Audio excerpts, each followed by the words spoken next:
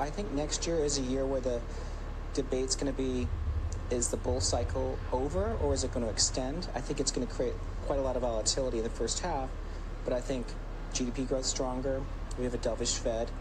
Valuations are reasonable, so I think we end up exiting very strong. We have to keep in mind. While almost everyone panic sold in February, screaming crash, what actually happened was a rotation. Money poured out of overcrowded software names and into real infrastructure. Data centers, graphics processing units, energy grids, and the hardware that actually runs artificial intelligence. But here's the real question. Why did some artificial intelligence stocks crash by 40% while others doubled sometimes within the same sector? So heading into 2026, forget the narratives. Whether you're hunting mid-cap growth opportunities or overlooked penny stock turnarounds in the infrastructure space, only 3 questions matter. Who can scale, who has the contracts, and who is converting artificial intelligence demand into actual earnings? In this video, we're breaking down our 2025 picks, the massive winners, the painful laggards, and the growth stock setups. The market is completely mispricing right now. However, this is not financial advice or an inducement to buy or sell stocks. Investing in the stock market is risky. All right, let's get into it. We first flagged Applied Digital when it was trading like a penny stock. Today, it's priced materially higher, reflecting the changes that actually occurred. Applied Digital is a clear example of how artificial intelligence infrastructure mattered in 2025. The stock now trades around the mid-20s after a 200% plus one-year move, driven by its pivot into high-density artificial intelligence data centers and long-term hosting partnerships tied to hyperscaler demand. Technically, the stock has cooled from its highs and is consolidating, suggesting digestion rather than distribution. Fundamentally, the story into 2026 centers on execution, expanding capacity, locking in additional long-term contracts, and converting demand into predictable cash flow. If Applied Digital continues securing artificial intelligence-linked infrastructure deals and stabilizes margins, this pullback could represent a repricing pause rather than the end of the trend. The key question is simple. Can Applied Digital turn artificial intelligence demand into durable earnings before the market fully prices it in?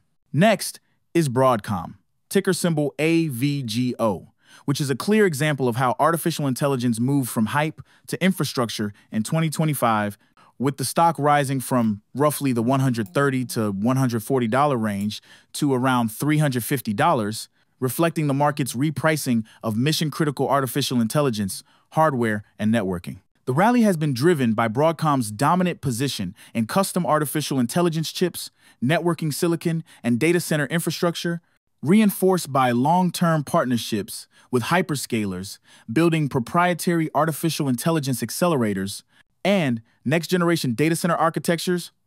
Technically, the stock remains in a long-term uptrend despite recent consolidation, suggesting digestion rather than distribution after a strong run.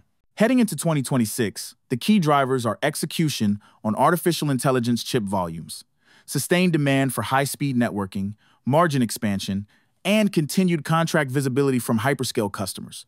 At current levels, Broadcom is no longer cheap, but it is priced like core artificial intelligence infrastructure, not a speculative trade. The real question is whether Broadcom becomes the NVIDIA of artificial intelligence networking and custom silicon in the next phase of this cycle, or whether the market has already priced in most of that upside. Next is BigBear.ai Holdings. We initially flagged this stock as a low-priced, Palantir-style defense artificial intelligence play. The stock surged earlier in 2025 before pulling back to the $5 to $6 range, where it now trades after a year of consolidation. Fundamentally, the story has not changed. Big Bear remains tightly aligned with defense, intelligence, and government artificial intelligence contracts, a niche in which costs are high, the United States is switching, and budgets tend to be resilient. Technically, the chart shows a classic boom and cool-off pattern, with price holding well above its early year lows, suggesting the market is digesting gains rather than abandoning the thesis. Heading into 2026, upside hinges on contract wins, backlog growth, and proof of operating leverage, the same ingredients that eventually re-rated Palantir from a volatile small cap into a core defense artificial intelligence name. The key question now is simple. Is BBAI still in its prove-it phase, or is the market quietly setting up the next leg higher before fundamentals catch up? To celebrate this community reaching 5,000 subscribers, I'm giving away a free guide to spotting breakout stocks. You'll find the link in the description below. All right, back to the video. SoFi Technologies ticker. SoFi is a clear example of a stock the market repriced, not one that broke. After spending years trapped in the single digits, SoFi entered 2025 with improving fundamentals.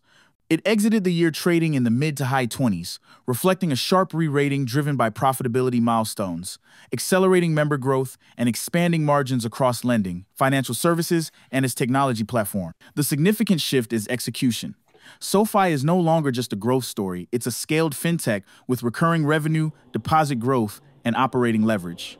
Technically, the stock has already made its explosive move and is now consolidating near prior highs, suggesting digestion rather than exhaustion.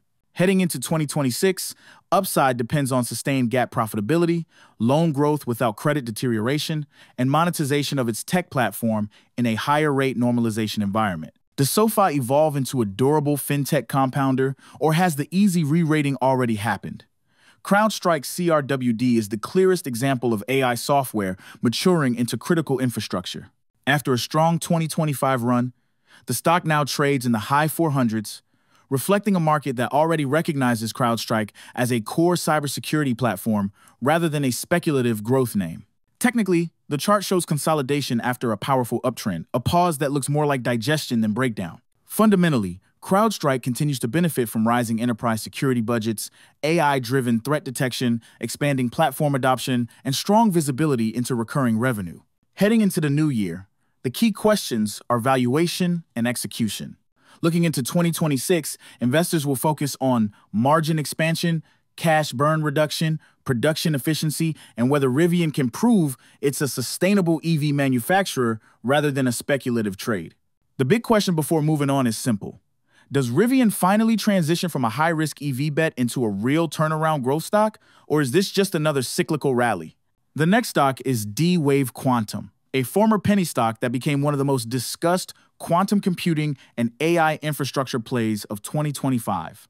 Earlier in the year, D-Wave was trading in the low single digits, often dismissed as speculative. Still, by year-end, it had surged into the mid-20s after delivering triple-digit gains as investors re-rated real quantum applications tied to government, enterprise optimization, and next-gen computing workloads. This move wasn't just hype. D-Wave stands out for its commercial quantum systems, real customer deployments, and growing relevance as AI workloads push the limits of classical computing. Technically, the stock has cooled and consolidated after a massive run, suggesting digestion rather than collapse. Looking into 2026, the opportunity hinges on contract growth, enterprise adoption, and proof that quantum computing can generate repeatable revenue at scale. The key question for you now is simple. Is D-Wave still early in a multi-year quantum adoption curve, or has the market already pulled too much future growth forward? Celestica Incorporated ticker, CLS, is another clear example of how AI moved from hype to real infrastructure in 2025. The stock surged more than 200% over the year as demand exploded for AI servers, networking hardware, and data center systems that Celestica actually builds for hyperscalers. This wasn't speculation. Revenue growth was driven by real orders, real customers, and capacity constraints, not hype. Technically, the stock has pulled back from its highs and is now consolidating around current levels, which often signals digestion after a significant run rather than a breakdown. Looking into 2026, the story is execution, expanding manufacturing capacity, maintaining margins, and converting strong AI infrastructure demand into sustained earnings growth. Can Celestica keep scaling fast enough to meet hyperscaler demand before competitors catch up? The following stock is ST Microelectronics, and this one is all about value, meeting long-term tech demand. STM is a global chipmaker powering everyday technologies such as electric vehicles, industrial automation, smartphones, and energy systems. The stock has been under pressure over the past few years, pulling back from its highs, and now trades around the mid-20s, which puts it back near pre-AI hype valuations. That's why investors are paying attention again. As demand rebounds in autos, power chips, and edge AI hardware heading into 2026, STM is positioned as a cyclical semiconductor recovery play rather than a crowded AI trade. Technically, the stock appears to be stabilizing after a long reset, and fundamentally, the upside depends on margin recovery, improving chip demand, and global manufacturing support in Europe. The big question for investors is simple. Does STEM turn this down cycle into a quiet comeback as the next semiconductor uptrend begins? To wrap this up, these stocks are just a small, random sample of the many companies we've tracked and discussed on this channel throughout the year. They are not the best performers, nor the worst.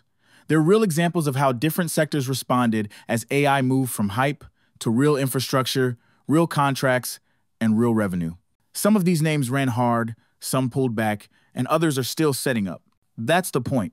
Markets don't move in straight lines, and the most significant opportunities often come before the headlines catch up. As we head into 2026, the focus is shifting to execution, earnings, and who can actually turn demand into cash flow, not who has the loudest story. If you want to see which stocks we believe are best positioned next, which ones are quietly setting up, and which names investors might be completely mispricing right now, make sure you watch every one of our upcoming videos. Hit subscribe, turn on notifications, and stay with the channel, because the next phase of this market is about selection, not speculation.